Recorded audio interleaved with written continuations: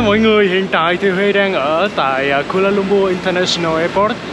Đây là một trong những sân bay quốc tế lớn nhất của Malaysia. Mình vừa mới đáp chuyến bay vào lúc 11 giờ rưỡi. Bây giờ là 12 giờ rưỡi trưa rồi mình mới đi ra khỏi sân bay. Đang chuẩn bị bắt taxi để đi về khách sạn đây. Thời tiết bây giờ khá là nóng mọi người. Mình thấy ở bên đây nó nóng hơn ở Sài Gòn luôn. Nhưng mà bữa nay mình đi thấy trời đẹp. Mọi người có thể thấy là sân bay ở đây khá là rộng nha. Hồi nãy mình đi ở trong đó thì mình phải đi bus để mà đi ra. Mình đi bus để đi di chuyển từ cái chỗ mà mình máy bay đáp tới chỗ lấy hành lý với mọi người, nó rất là rộng. Mình đi cũng phải mấy cây số luôn á. Ra ngoài đây thì mọi người có thể thấy cái chỗ mà bắt taxi của người ta nè. Rộng rãi ha. Thank you. Say hello to my camera. Hi. What's your name? Asma. Asma.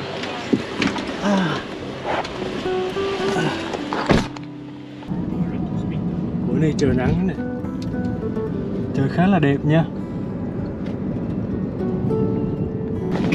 Can you guess?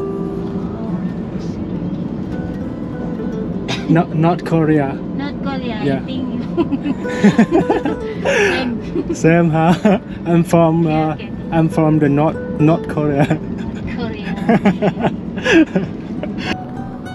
Huy thực sự rất là ấn tượng với cái hệ thống giao thông vận tải ở Kuala Lumpur nha mọi người. Cái con đường mà Huy đi đó là từ sân bay đi về khách sạn của Huy ở trung tâm của Kuala Lumpur là gần 60 cây số, nhưng mà cái chị lái taxi này ấy, thì chị lái chỉ có tốn khoảng hơn 30 phút thôi. Một phần là đường xá rất là đẹp và một phần nữa là hôm nay xe cộ đi không có nhiều á mọi người. Mọi người có thể nhìn thấy là ở hai bên đường nè, hay là ở giữa cái con lương ấy, người ta trồng cây rất là đẹp. Giờ mình đang ở trước khách sạn.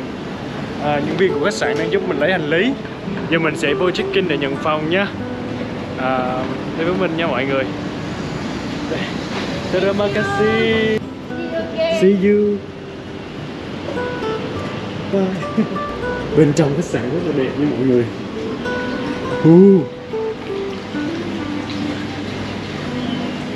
Trời ơi, đẹp quá vậy. Ở chính giữa có một bộ trang phục truyền thống hả? Tới khách sạn rồi thì bây giờ mình ngồi đợi để nhân viên của khách sạn check-in cũng như là đem hành lý lên phòng cho mình nha mọi người. Cái khách sạn này mình ở thì nó rất là đẹp. Đẹp từ ở ngoài sảnh cho đến chỗ cái quầy lễ tân. Và đẹp ở trong phòng nữa nha mọi người, để Huy cho mọi người xem cái căn phòng của Huy. Phòng thì rất là đầy đủ những cái tiện nghi. Và không gian của phòng thì khá là hiện đại nha mọi người. Như mọi người có thể thấy thì Huy ở một cái phòng với cái giường gọi là giường king bed đó, nó khá là rộng. Và ở bên đây á, thì mình có một cái bồn tắm, có cái view nhìn xuống thành phố cũng rất là đẹp nữa.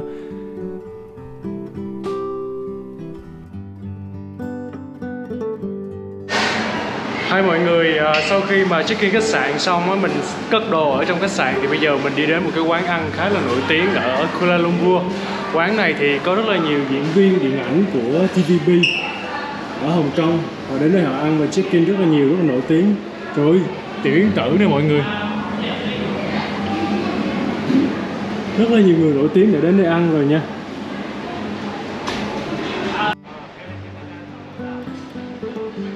Xuân Phong Bakute là một trong những nhà hàng nổi tiếng và có tuổi đời hơn 50 năm tại Kuala Lumpur. Ở đây thì nổi tiếng với lại món Bakute. Bakute là một món ăn bạn nhất định phải thử khi đến với nhà hàng này nha. Món ăn này thì được các du khách đánh giá cao hương vị của mùi nước súp được hầm bằng thảo mộc thơm ngon và bổ dưỡng.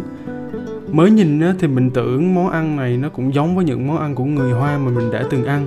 Tuy nhiên khi mình nếm thử gia vị của vị nước súp này thì mình cảm thấy là mình chưa bao giờ ăn vị nước súp nào mà nó ngon đến như vậy luôn mọi người. Làm cho mình tỉnh ngủ luôn á. Cái món ăn này thì người ta thường ăn chung với lại cơm trắng, nhưng mà ngày hôm nay thì mình ăn với cơm chiên. Thiệt là ngộ nghĩnh.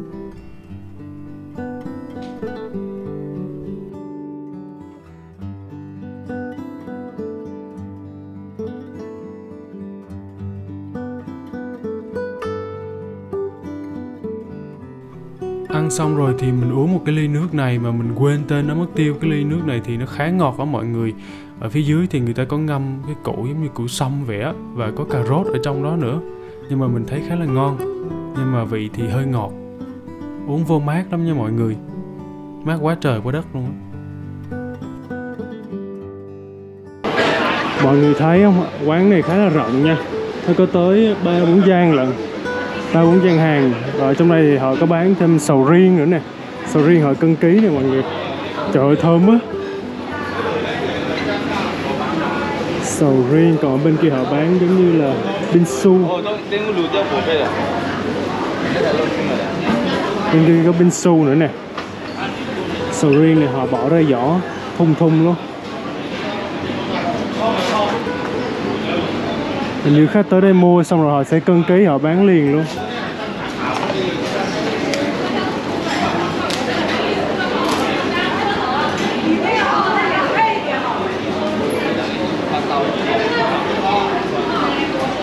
Wow. Ở phía trước của cái nhà hàng này thì mình thấy phơi mấy cây gì đó mình không biết nữa, nhưng mà có thể là thảo mộc để mà làm nên những cái chén nước súp. Mọi người thấy cái quán này nó nằm ngay trung tâm của Kuala Lumpur luôn nè. Xung quanh nó có rất là nhiều tòa nhà nổi tiếng nha.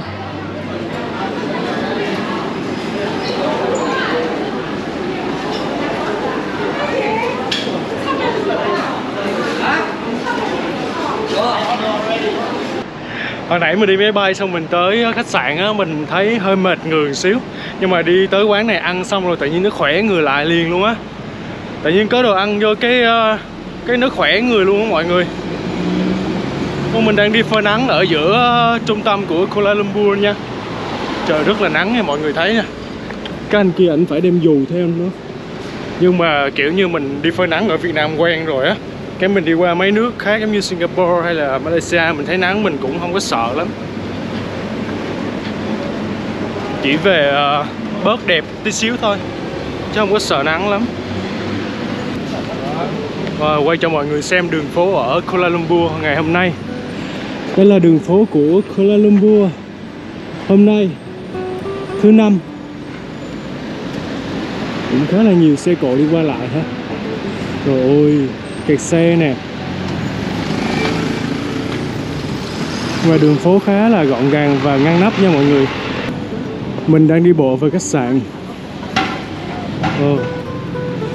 Cái khu này là một trong những cái khu mà có rất là nhiều quán ăn ngon nha mọi người. Mình sẽ note cái địa điểm này phía bên dưới cho mọi người xem. Đây mọi người, mình đang đi vô trong một cái con hẻm, một cái con phố khá là cũ ở đây. Đây là một cái tiệm hớt tóc nha.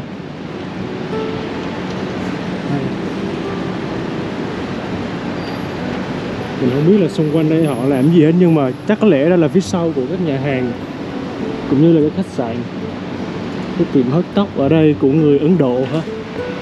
Thấy có mấy anh Ấn Độ hớt tóc ở trong đó. Wow.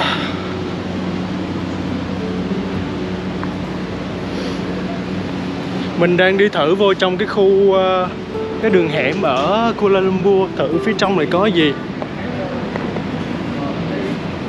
Wow. Đây là cái gì ta? Mấy này đang chơi cái trò gì đây mình cũng không nhớ nữa.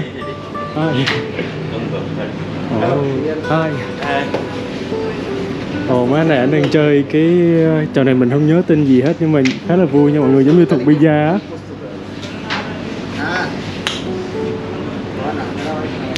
Wow.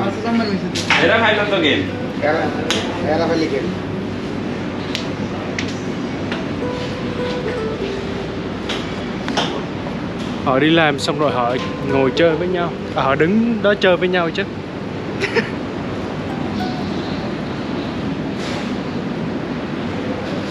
Wow, đi vô trong đây mát quá mọi người. Mấy cái tòa nhà cao tầng này nè, nó che nắng hết trơn.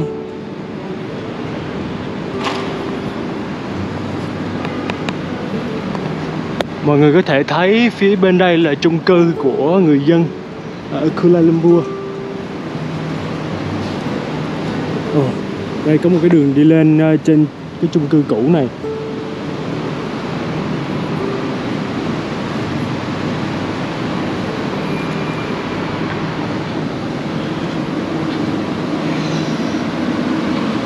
con đường mình đang đi thì có những cái tòa nhà rất là hiện đại. Thì bên đây cũng có những cái tòa nhà rất là cũ. Hình như khu đây họ mới xây dựng lại sao mọi người. Mình đang đi vô trong một cái khu mà có rất là nhiều tòa nhà.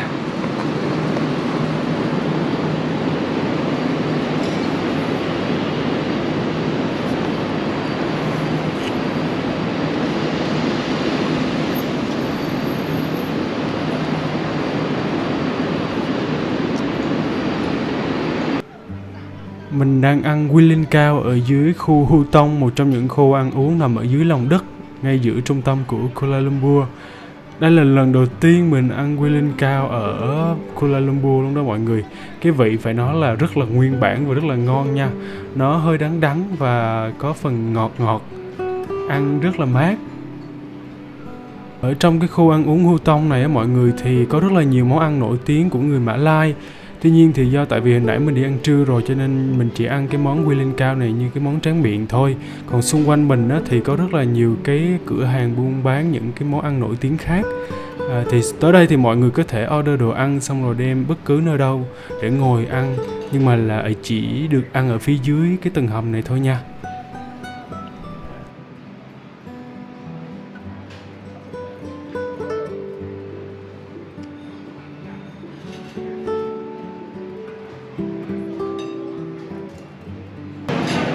Mát quá trời mát. Thương mại. Ở đây thì có rất là nhiều cửa hàng đồ ăn nổi tiếng cũng như là những cái thương hiệu thời trang rất là nổi tiếng ở đây. Khu này là một trong những khu trung tâm nha mọi người. Mọi người có muốn ăn uống hay là mua sắm thì tới cái khu này nha.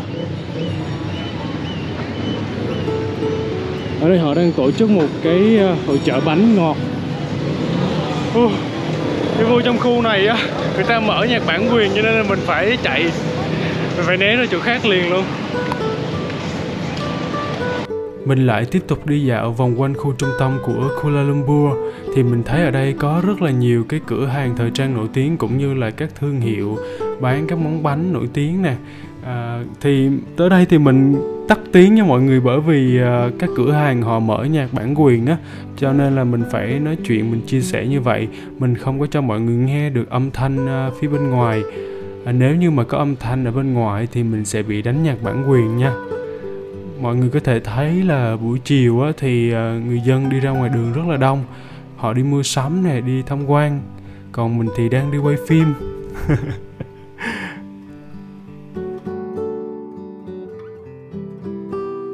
Mình thì không có thích đi mua sắm hay là đi đến những cái khu trung tâm thương mại quá nổi tiếng và quá hiện đại á. Một phần là bởi vì mình không có cái thói quen đi mua sắm hàng hiệu hay là đi ghé những cái trung tâm thương mại nhiều á mọi người. Cho nên là mình cũng muốn đi ngang qua đây thôi để quay cho mọi người xem cái đô thị và cái sự phát triển ở trung tâm của Kuala Lumpur nó như thế nào. Mọi người có thể thấy là ở trên đường đi á, thì mình gặp rất là nhiều người từ các quốc gia. Có người da trắng, da vàng, có người da đen ha, và có người đạo Hồi, đạo Hindu. Mọi người có thể thấy là ở Malaysia cũng như là mấy nước giống như Singapore rồi đó, hay Thái Lan á, thì có rất là nhiều tôn giáo cũng như là rất là nhiều các dân tộc khác đến đây để du lịch, sinh sống.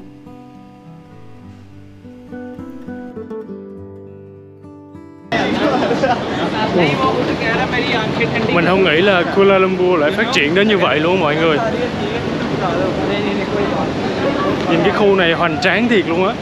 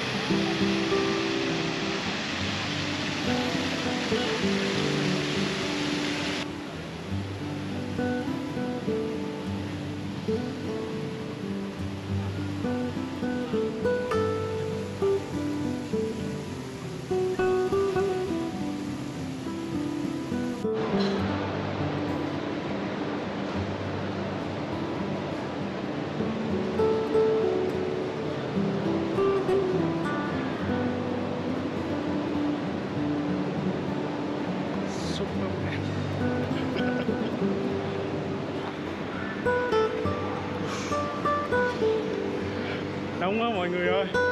Chắc bây giờ mình phải đi về lại khách sạn.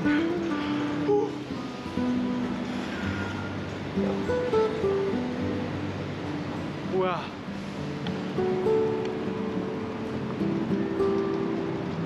Đường ở Malaysia rất là đẹp nha.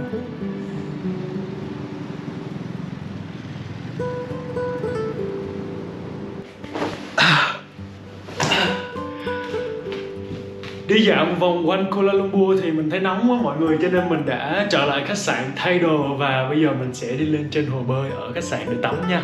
Mời mọi người đi tắm chung với nha. Bây giờ thì mình chuẩn bị bước chân xuống hồ bơi đây mọi người. Nước khá là ấm nha mọi người, và cái hồ này chỉ có sâu 1m2 thôi. Giờ mình sẽ qua kia mọi người xem. Bữa nay trời đẹp quá mọi người.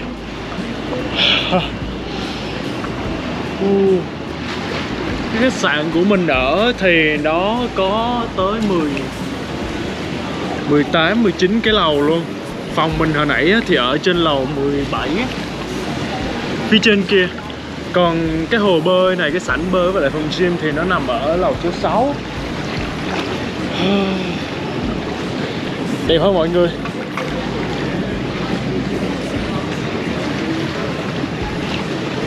Bên kia là cái tòa nhà tháp đôi Petronas rất là nổi tiếng, nhưng mà bây giờ mình chỉ thấy có một cái tòa nhà thôi, còn một cái tòa nhà còn lại thì mình không thấy.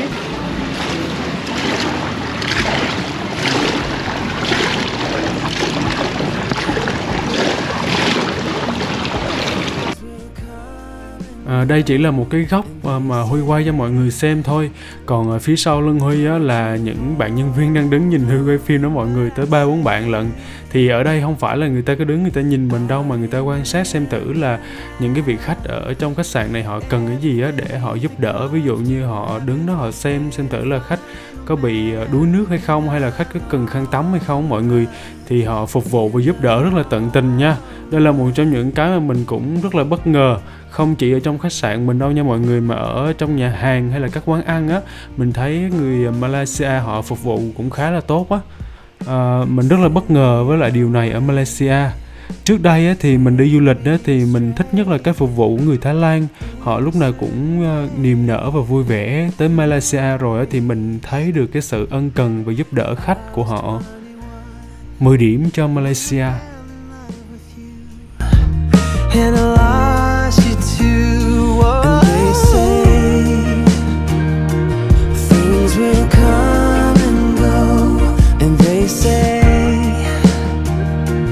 don't you hold on. But I say I remember now. Everything that comes to happen ain't a final matter. Bữa nay khách đi xuống dưới cái hồ bơi này cũng khá là ít đó mọi người, cho nên mình cảm thấy một mình tận hưởng cái hồ bơi này rất là đã luôn. Ở đây có nhạc bản quyền, mình phải né chỗ này ra liền. Buổi chiều cảnh đẹp hả mọi người ha?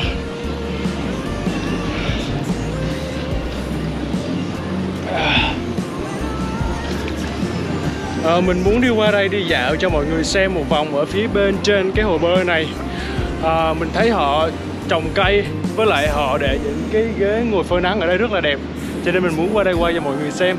Bên cạnh những cái lều để mà ngồi nghỉ sau khi bơi xong á, thì ở bên đây họ có những cái ghế để nằm phơi nắng, và họ trồng cây ở trong cái công viên trên lầu 6 này, nhìn rất là đẹp nha mọi người.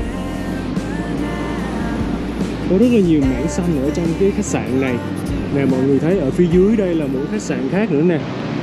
Hai mọi người, bây giờ là 7 giờ tối ở Kuala Lumpur. Bây giờ thì mình sẽ đi ăn tối nha. Ở bên đây thì nhanh hơn ở Việt Nam mình 1 tiếng đồng hồ, cho nên là trời 7 giờ vẫn còn rất là sáng.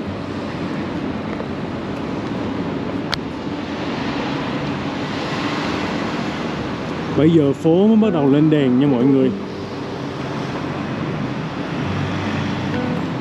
Và mình thì mới bắt đầu đi xuống phố thôi.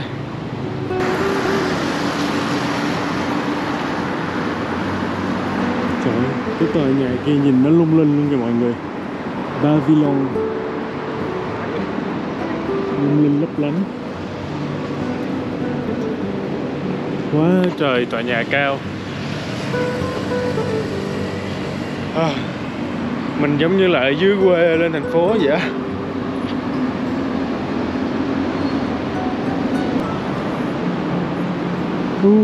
Đẹp quá.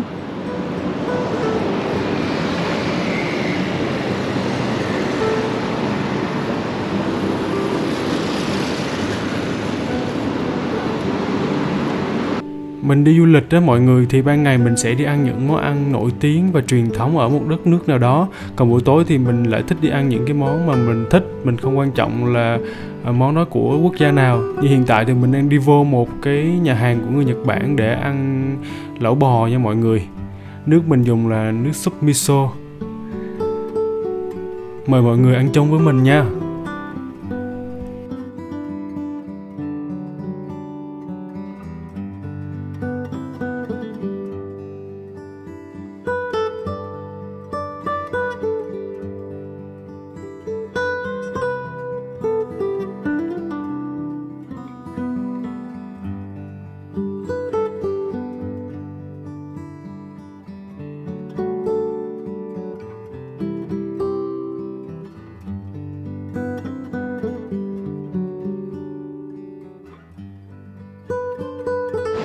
Hai mọi người, sau khi ăn tối xong thì bây giờ mình đang có mặt tại tháp đôi Petronas. Đẹp hả mọi người? Mình muốn đến đây vào buổi chiều hoàng hôn nhưng mà mình không có nhiều thời gian. Bây giờ mình tới đây vào buổi tối. Mọi người thì thường hay sẽ chọn cái góc máy tới ngay chỗ sát chân của hai tòa tháp này để chụp hình quay phim á. Nhưng mình thì mình thích đứng xa như vậy nè. Lý do đứng xa để mình thấy được hết nhiều cảnh. Có lại lý do thứ hai là mình làm biếng đi bộ tới chỗ đó. Nghe đẹp ha mọi người. Ok. Chắc bây giờ mình sẽ quay trở lại khách sạn để nghỉ ngơi. Huy cảm ơn mọi người ngày hôm nay đã đi theo chân Huy, theo dõi Huy cũng như là đi du lịch cùng Huy ở Kuala Lumpur nha. Nhớ theo dõi video lần sau của Huy nha. Ở tập sau thì Huy cũng sẽ có một cái video đi du lịch ở Kuala Lumpur. Cảm ơn mọi người đã theo dõi video của Huy. Hẹn gặp lại mọi người ở những tập lần sau. Bye bye.